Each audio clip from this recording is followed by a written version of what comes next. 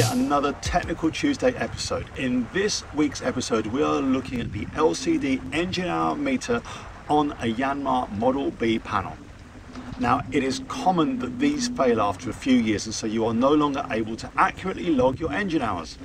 Now, there's a few fixes for this. One is to completely get a new panel. However, that is a really expensive part, and it also resets the engine hours.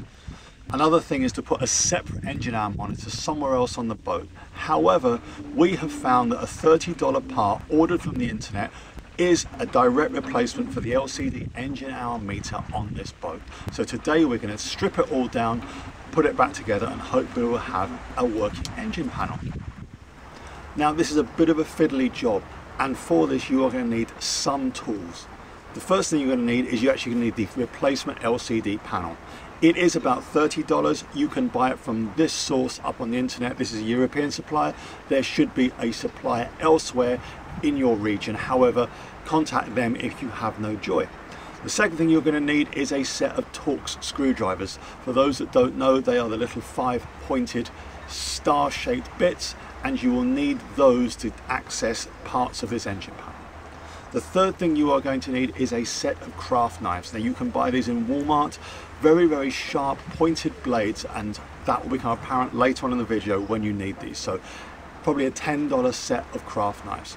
And the final thing that you're going to need, and honestly, I know that I used to be a dentist, but these things are so important when you're doing fiddly boat jobs.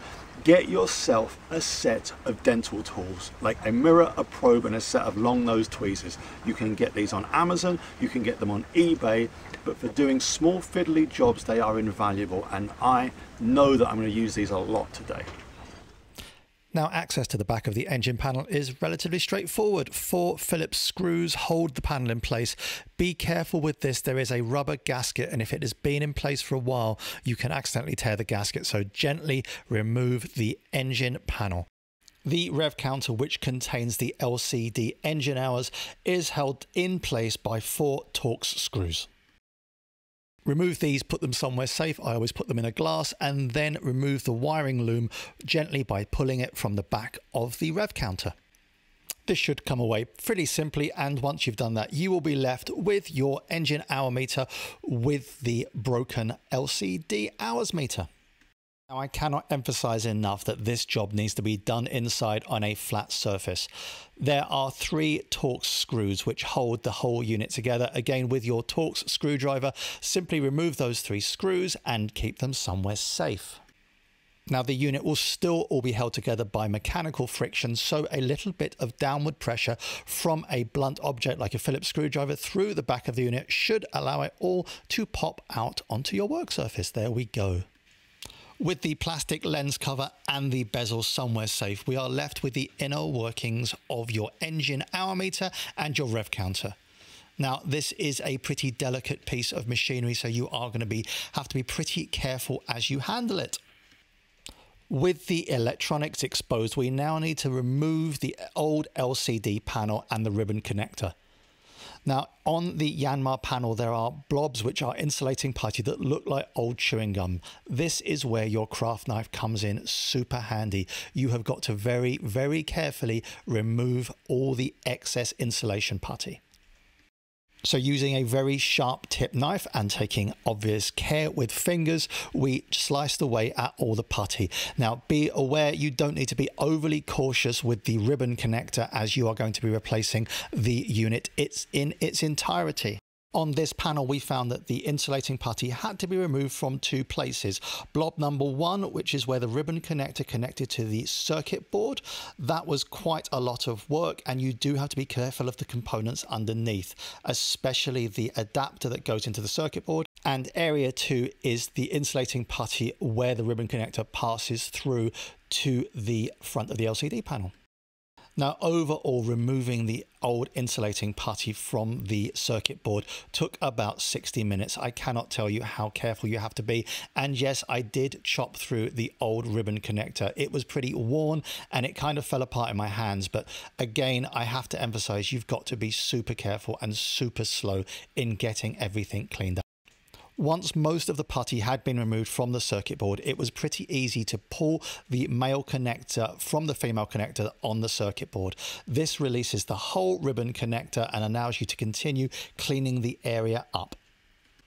Now, this close-up should show you what you are left with. Star number 1 shows you the circuit board with the female part of the adapter for the ribbon connector.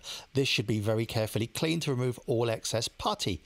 Star 2 is the male part of the ribbon connector. Now, the white plastic plug is not connected to the ribbon itself, so you should gently remove this from the ribbon connector and put it to one side once you have cleared all the excess putty from it. You will need this later. Its function is simply to hold the ribbon connector onto the circuit board once you have connected the new part. So it attaches by finger pressure. It's pretty easy to unclip and to clip back in, but be aware, try not to damage this part. It is super important to make sure that this all works at the end of the day.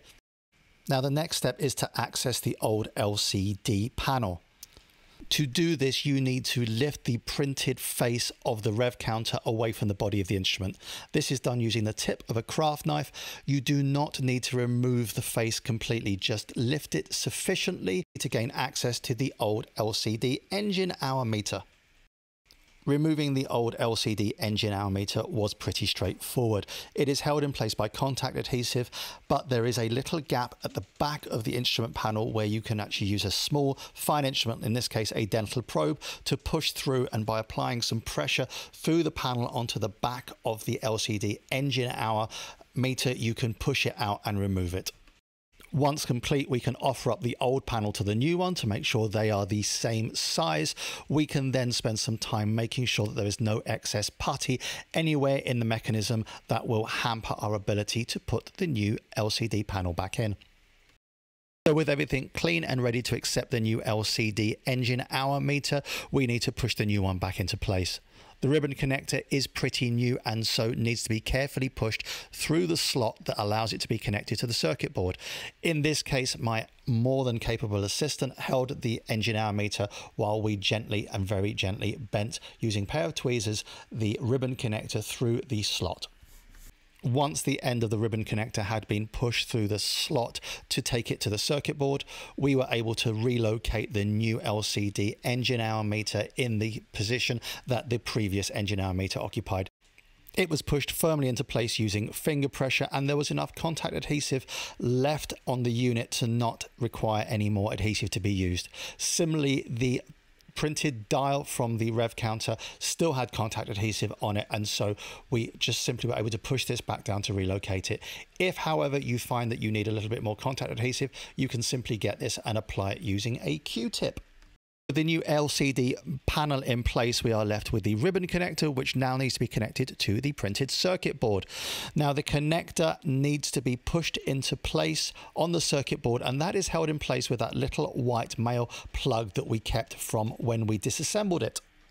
Now, attaching the ribbon connector to the printed circuit board involves utilizing that small white male plastic connector that we removed during the disassembly of the unit. The easiest way we found to do this was to push the ribbon connector onto the circuit board, make sure that everything lined up and that the contacts were in place with the circuit board. And once we had that in place, using some light finger pressure, maintaining its position, we then took the small male white plastic connector. And all this does is simply holds everything in place. That clicks in, and once you've done that, you have a secure ribbon connector against the circuit board, as you can see here. From here on in, we need to reassemble the unit, put the guts of the dial and the instrument back into its case. They have to align in a certain way, but it should all become pretty apparent.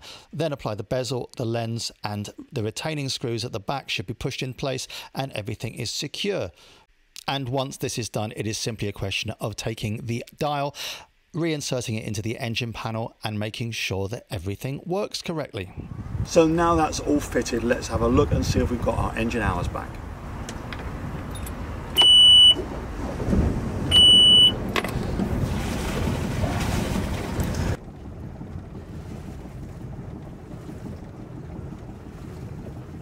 So I'm pretty pleased with that, a $30 part rather than replacing a whole $800 engine panel.